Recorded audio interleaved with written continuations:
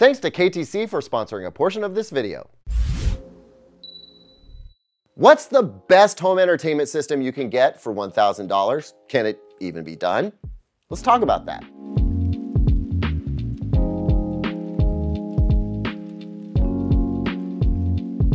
Welcome back, everyone. I'm Caleb Dennison, and in today's video, I will tell you what my top picks are for systems that come in under $1,000. But there's more to it than that. This needs to be a bigger conversation than me just saying, buy this and peace be with you. In fact, I want any of you out there watching who are wanting to put a great system together and working with a budget to hang out for a bit. In fact, if you have a partner, spouse, or roommate, anyone else involved in the decision-making process around this, go get them. Go grab them, get comfy, grab a warm drink.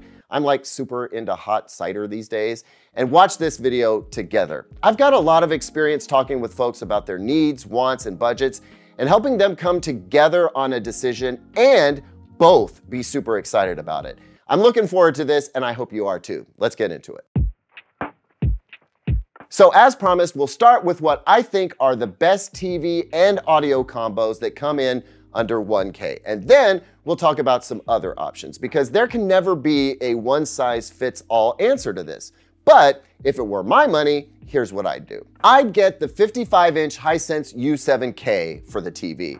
I've already explained in detail on this channel why this TV is the very best choice for most folks, but the simple version is that it offers incredibly good picture quality for the price. Like, no way this TV should look this good at this price. I've had one around here now for a few months, and it's been great. I'd buy this TV for my mom, except I already got her last year's model. Now, I chose the 55-inch because of the price. The 65-inch is slightly more expensive, but we'll get into where you might want to put your money in a moment. The next thing I'd get is the Vizio M-Series M512A-H6.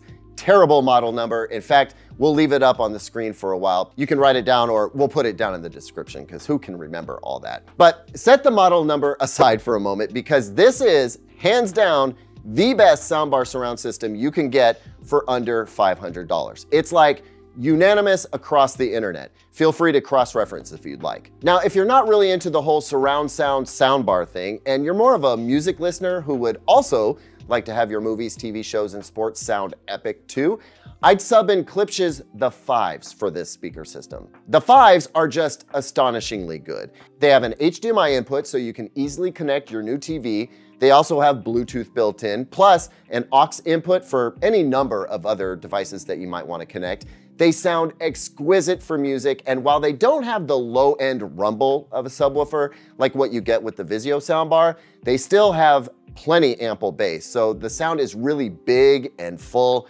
I love these things. So with those two options, I guess that's it.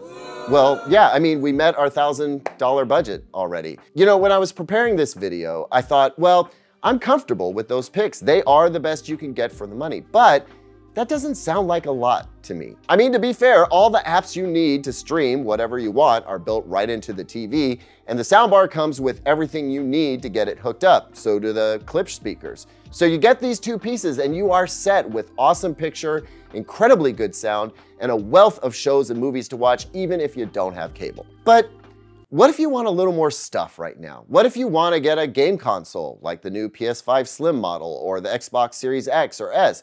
What if you want a bigger TV? What if you're a hopeless lover of music and a vinyl nut like me and want to get a turntable to go with the system? Or what if you just want to get an Apple TV or a Blu-ray player? What then? Well, there are a few ways that we can make that happen without blowing the budget.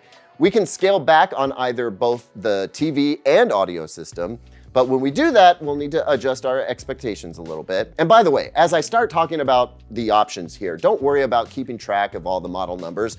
I'll put links to all these products at their best prices down in the description below. And yes, we may make a small commission if you choose to shop through our links. And we thank you so much for that. Ever since I started raving about OLED TVs, folks have been asking for OLED gaming monitors. Well, the good news is that OLED gaming monitors are finally here. The thing is, they tend to be pretty spendy. Totally worth it, but spendy. Obviously, if you can save some money on an OLED monitor, you should, and that's where KTC's G27P6 comes in. KTC has been manufacturing monitors for brands like Samsung and ViewSonic for years, but now it's arrived in the US with its own brand of monitors, and that means you can have all the quality and more features at a more affordable price.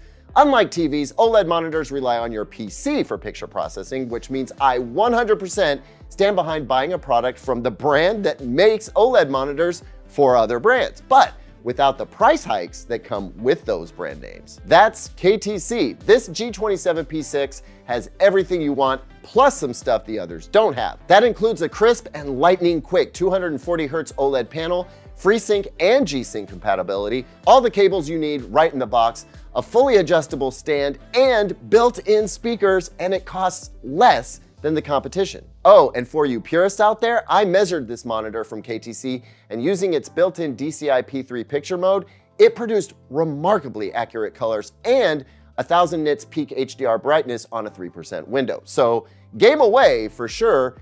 And this monitor is great for production work too. I mean, I'm sold. KTC is not getting this back from me. I highly recommend you get one too. Find a link to the G27P6 at its best price down below. Thanks again to KTC for sponsoring this portion of our video.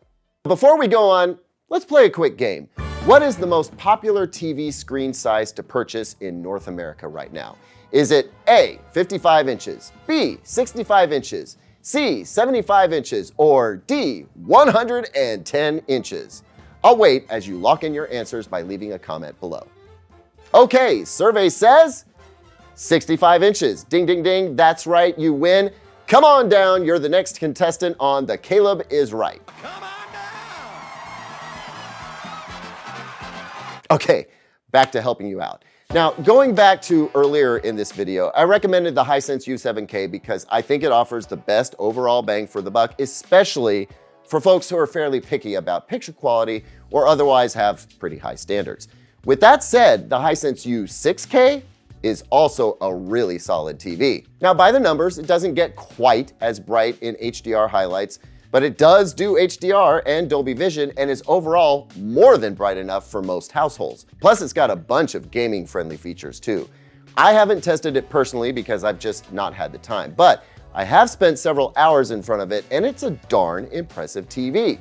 But you don't have to take my word for it. Other reviewers are saying it is one of the best budget TVs they've ever tested. So, while the U6K may not be as high performance as the U7K, it's still a tremendous value with a lot of advanced tech inside, and I think it's got the goods to not only meet, but exceed most folks' expectations, especially if you're upgrading from an older TV, say 5 or more years old. The U6K, in many ways, will be more impressive than some upscale TVs from 6 years or so ago. And if we plug the U6K into our calculator, we see that you can get a 55-inch model for just $350. Or if what you really wanted was a 65-inch screen size, you can get the 65-inch for $500, the same price as the U7K at just 55 inches. So if you're wanting to spread out your budget a bit more, we can do the 55-inch U6K and reclaim $150. That's enough to get you into a pretty nice starter turntable that you can upgrade down the line, or a simple Sony 4K Blu-ray player so you can really see what that TV can do.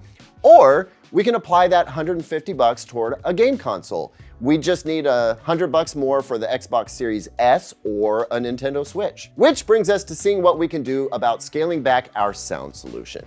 Now, while the Vizio soundbar I recommended earlier is without a doubt the greatest bang for your buck system on the market right now, there are other really high quality options for less. There's the Vizio M51AX-J6, which still does Dolby Atmos for only $300. That $200 savings makes the Switch or Series S totally possible. Or let's say you don't really need or want to have independent surround speakers. Maybe you don't even have space for them. The Samsung HW Q60C is excellent, as is the Klipsch Cinema 400. I love the Klipsch for the bass impact especially. You can really get a cinematic experience with that one. And if a subwoofer just isn't possible for you, you can save even more with an all-in-one soundbar. The Vizio M series all-in-one is just ridiculously good for the low price of $150, which that would save you $350 alone, giving you enough scratch to make an Xbox Series X or PlayStation 5 possible. So as you can see, there are a lot of different system options available depending on your needs and priorities. If massive surround sound isn't important, you can get the Vizio all-in-one soundbar and step up your TV to the 65-inch U6K or the 55-inch U7K. We've got some sliders that we can move around so that the money you spend goes where you need it to, and you wind up with the experience that you need and want. So now that I've laid out some options for you, I want to talk a bit about the investment that you're making here. Let's be clear, you're making an investment in daily enjoyment and happiness. If being stuck at home for almost a year and a half taught us anything, it's that our home entertainment is of higher value to us than we may have once thought. I know a lot of folks whose perspective shifted during the stay-at-home times when they relied more heavily on their home entertainment systems and realized they were pretty meh. And personally speaking, snuggling up on the couch with my loved ones and watching a movie or binging a few episodes of a favorite TV show creates some of the most lasting fond memories that I have. All of this is to say that you're really making an investment here. And while I understand budgets can be tight and there's a real need to keep costs under control, consider this. If you break down the cost of an extra $300 over your budget and take that over, say, a 5-year lifespan of enjoyment that you'll get from your home entertainment system, that works out to be $5 a month. That's one less latte a month. Shoot, these days, that's one less gallon of gas a month for a lot of us. Way less than the cost of one streaming service that you're probably paying for and don't even use. And if we bump that up to $500, that works out to be $8.30 a month. For me, that's one less quad oat milk mocha per month, which honestly is a sacrifice that I need to make anyway. My bigger point is that I really want you to be thinking about the long-term enjoyment versus long-term cost when deciding on what you want to get. You'll be living with this stuff for years and you'll want to thoroughly enjoy it. So don't cut corners too deeply. Make strategic cuts, but not to the point that you'll end up wishing you had gotten something just a little bit better. Great example, a friend of mine came to me wanting a TV for about $1,000 and was debating between a 55 and 65-inch TV. Now their living room isn't massive to begin with, and the way they have it set up, they sit pretty close to the TV, about 7 feet away. A 55-inch TV would have been perfectly fine, but they considered the long-term use and cost and decided to get a 65-inch, and they are so glad they made that call because they knew as soon as they got that 65-inch in there that they would have been much less thrilled with a 55. For them, getting that larger screen size lined up with their values and priorities, and they sit down and watch that TV, a Sony X90L by the way, and get a little boost of pleasure because not only does the TV look great, but they feel like they made a smart decision. And I don't know about you, but for me, that satisfaction counts for a lot. Thanks as always for watching, everyone. I really want to know if you found this video helpful. So would you do me a solid and let me know down in the comments? And if there's something else you think would have been valuable in this video in particular, leave me a comment about that too. If you did like it, slap this video with a like so it reaches the folks who need it. Consider subscribing for more. I'll see you on the next one. Until then, here's 2 other videos I think you might like.